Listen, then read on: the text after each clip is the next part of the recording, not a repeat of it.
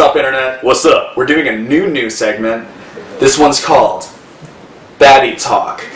Babby's first fusion. Jazz fusion. That's what we're doing. We're going to be covering some entry-level points for those who are unfamiliar with styles of music. And for this particular viewing session, we're going to be going over some jazz fusion records. We think that if you don't know jazz fusion, I think it's pretty cool. So that's how we're going to do this. Are you prepared? I am. So here's what we're going to do. We both picked out 3 of our favorite jazz fusion albums, and ones that we'd like to recommend to you if you'd also like to get into jazz fusion. And we're going to do this in levels of ease, ear accessibility. Level 1, we have our albums. Right. Level 2, more advanced, we have our albums. And then, getting pretty extreme, level 4. And that's how we're going to do it. So, now, wait, I'm sorry, before we start. Ready to jump in. Before we start, jazz fusion. Oh, okay. Okay. 4 is yours. Okay. The amalgamation between jazz, the root of it, mixed with elements of funk, R&B, and a little rock. Rock and roll. And that's how we're going to do that. I mean, yeah, that's what jazz fusion is. It's the marriage of jazz and rock and some other things here and there. A little bit of prog too.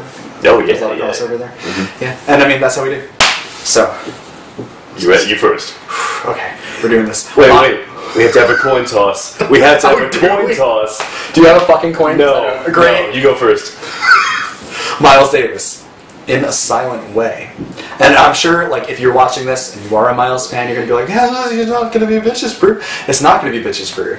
And because I personally, and it seems to be that Brian agrees with me, I think that In a Silent Way, for me, for my dollar, In a Silent Way has a lot, especially for those who are inexperienced with jazz and jazz fusion. Like, I mean, Bitches Brew might definitely be a little tough, and there are a lot of instruments, elements of rock and space rock and prog rock throughout In a Silent Way that I think makes it super accessible and fantastic because of it. I can't get enough of that fucking record. The guitar work is out of this world. The drumming's so fucking good, and like Miles as like a band leader is just consistently on point throughout his discography, and this is not an exception at all. This is a fab record. I fucking can't say enough about In a Silent Way. I love that album.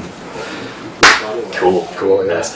Before we go to mine, Miles Davis, cool jazz, free jazz. What do you find on this? What do you find on this? This is honestly mostly, like, obviously fusion jazz. But I mean, what's so ridiculous about Miles Davis as a musician is he has gone through, he's pretty much run the gamut of jazz entirely. He just does all of jazz because he wants to, you know? And so there were a couple records he did that were fusion-y, and this was one of them. And the fusion that he did on this record is really airy, it's really spacious, and it's very atmospheric, which is what I found so intensely appealing and unique in his catalog. And jazz fusion as a whole, you know what I'm saying?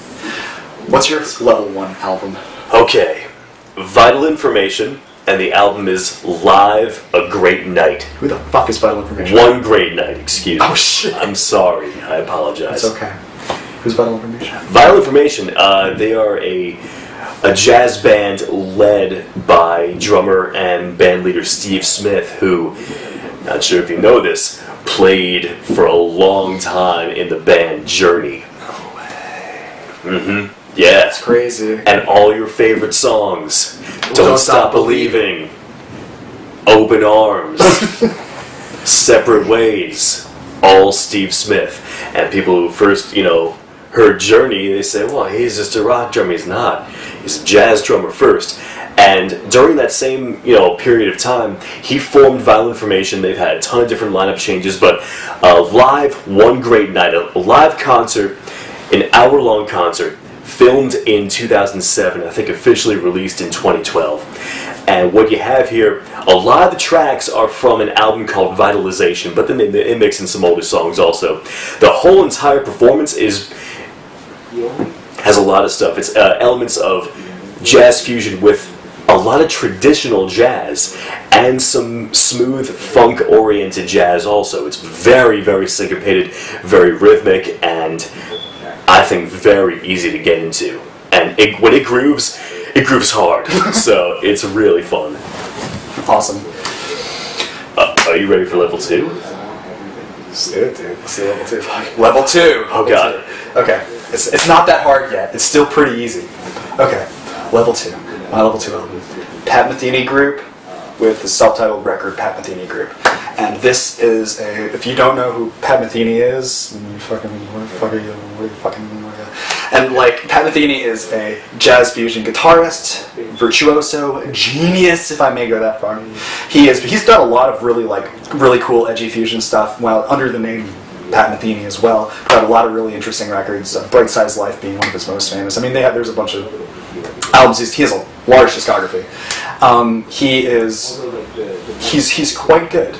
And in his earlier times, his first handful of records, he did some pretty awesome stuff. I mean, he's unfortunately, suffice to say, I think he's kind of. I saw a description of him. Describing him as the soccer mom of jazz, which is unfortunately what I think he's become in recent years. I think he's been pretty uninteresting in his later albums. But I mean, I digress. His early stuff's really great, and I can't dismiss that at all. Point being, Pat Metheny Group's record. I mean, he worked with Jacko, you know? Yeah. Worked with Jacko a lot. There's a song on Pat Metheny Group called Jacko, you know? And which I think was made after he died, I think. I think so, yeah. It's fantastic fusion. He's a really, really great guitarist, and there's some really intensely really melodic, it's still very light, but really awesome fusion, no less, on this album. That's what you'll find here. Nice. That's my cool group. Well, level 2. Going along with Jaco Pastorius is The Weather Report with Heavy Weather. Heavy Weather released in 1977. Jazz critics pretty much said that Heavy Weather re-kickstarted jazz fusion because after the Miles Davis, early 70s or so, where that really started to come in, the mid-70s it kind of just took a bit of a rest and a bit of a backseat, and it got a little bit stale. And jazz in general, people say, got a little bit stale around that time. Well, 1977 saw Heavy Weather by The Weather Report. I think their second album, either way, definitely not their first, they've been around, and they really kicked the fusion into high gear. It's very, very fusion oriented, some prog, some funk, but mainly, if you want to hear the actual sound of jazz fusion, look no further, because Jaco Pastorius, Alex Acuna, other guys who are amazing, whose names I can't pronounce, they are all a part of this one band, and they work together, and it's seamless. It's absolutely fantastic. Arrangements are nuts, and a lot of, interesting, the use of analog synthesizers. Really? Yeah, a lot. How did it jive? Badly? No, very well. Oh, okay, that's good. But it's not something you'd hear on a record that's considered jazz. So it's just another element to bring into fusion. How was Jaco's playing? Jaco's on point. Yeah, of course. Yo, Jaco's on point. Of course he is. The bassist. Of course, if that wasn't said, of course, Jaco Pastorius. And what were some other standout elements of how was the guitar? How's everything else? You know, everything really jives. I think one of the biggest strong points on the album are the keys, and you have everything. The use of synth is really brave, and a lot of experimentation with analog synthesizers, with some Rhodes electric piano, maybe a little bit of organ, but it's just a really interesting aesthetic to bring into jazz, which I thought so. Okay. I'm scared. Level 4. I'm scared about level 4, man. You ready? Yeah. You guys, level 4! Level 4, guys. Okay, so you were talking brave. Man. Soft Machine. Holy shit. Now that's not, okay, people might, as soon as I said Soft Machine, I know some of you guys are like, what? But Soft Machine, if I may, well, I traditionally think of jazz fusion as jazz wearing an overcoat that says rock on it. I think that Soft Machine is a rock band wearing a jazz overcoat, cloaked in that sort of way. It's a rock band in a jazz context, instead of vice versa. And briefly, Soft Machine, drummer Robert Wyatt, fantastic musician, going on to do solo stuff that's been praised by critics. In the Canterbury scene of England, late 60s, early 70s. Progressive, weird, weirdo stuff. But with their record Third, Soft Machine's Third, man, holy shit, dude. It's fucking... There's parts in it you forget they're a rock band at all, and you're just like, man, this is nuts jazz. This is just like smooth fucking, oh god, And it's a 4-track album, all of them being over 15 minutes. Two of my favorite songs on it being Slightly All the Time and Moon in June. Oh man, those are such, oh god, it feels so good, And that's how I feel about Soft Machine. It feels really nice. Yeah, really, really layered, really, really composed, and just brilliantly, geniusly composed. It's some fantastic stuff. And it's not traditionally jazz fusion, but it's basically jazz fusion. That's what you get if you throw on Third by Soft Machine. Really quick, if jazz fans are watching this and they hear you talk about Soft Machine, as people know a prog band, let's just say, prog band, and people say, "Oh, Greg, you can't say that. I have to talk to my wife, and she's gonna give me pie." But no, the Soft Machine, they're not jazz at all. What do you say to those people? Do you know what jazz is? Jazz is known traditionally for breaking so many barriers, and I know a lot of jazz people who will say, "But this isn't jazz." Shut up. Jazz, you can. Oh my god, you can do. I can consider Naked City fucking jazz if I want to, and I would be founded in saying that. I can. Whoa. I won't fucking. I'll probably first consider them a grindcore band, but still, really, jazz. It's fucking jazz. Put it on. Jazz instrumentation through the whole thing. Some of the saxophone licks, you'd find in cool stuff. Man, come on. Eat my ass. You know what I mean? Fuck you. It's fucking jazz. Get over yourself, jazz purists. In the words of Jazz, John Zorn, jazz snobs, eat shit. What's your level 4 album? Level 4. Babby's first fusion. Mahavishnu Orchestra. Birds of Fire is the album. This fucking band. John McLaughlin fronted. John McLaughlin. Oh yeah. Billy Cobham. Oh god. Yes. Jan Hammer. I know the name. I can't. Yeah. Jan Hammer, tell me. Well, he later orchestrated a lot of 80s instrumental synth pop-ish. Oh really? He did a lot of soundtracks. Beverly Hills Cop, he was on it. Oh okay. Yeah. Cool, right on. So we're talking jazz legends. If we're talking John McLaughlin and Billy Cobham, legends. Mm-hmm. Uncomfortable for us three. Okay. So tell me about Birds of Fire. I will. This is a breakout album for them. And what you have here with this sort of group is you have mostly traditional rock instruments, electric guitar, keyboards. One guy plays electric violin. That might be your one outlier there. But with that sort of thing, these guys made rock jazz. They made fusion with this sort of thing. Here's the thing. This is why it's level 4. It's very free. This is a very free record. Ain't nothing wrong with that. Can you define free jazz? Alright, well, you're brilliant with eras, so when was Coleman?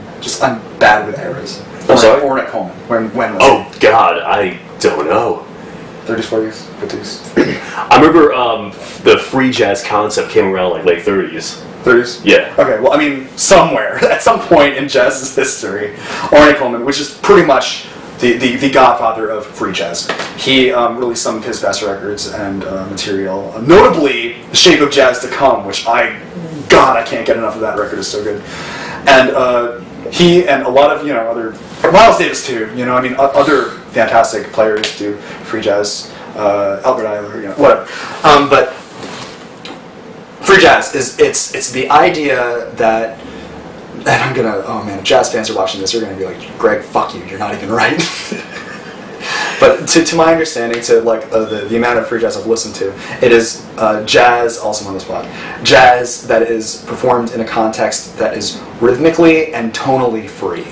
So you don't, a lot of the rhythms can be really out there and not necessarily played together. It can be very, the parts can be very disparate, you know. It won't really sound completely in line with each other because they wanted their music to be free, you know. They wanted to break out of boxes and boundaries placed by, you know, the man, and they don't want to like play like the man says. And I mean, that's a genius concept, you know, to actually break down the fundamentals of music in that way, which is why some of Coleman's records are some of the most important in jazz, I think. Cool. Well, what you have is just that. On Birds of Fire by Mahavishnu Orchestra, you have a lot of rhythmically out there parts, and you have a lot of tonally out there parts, and elements that seem disjointed, but they're really not.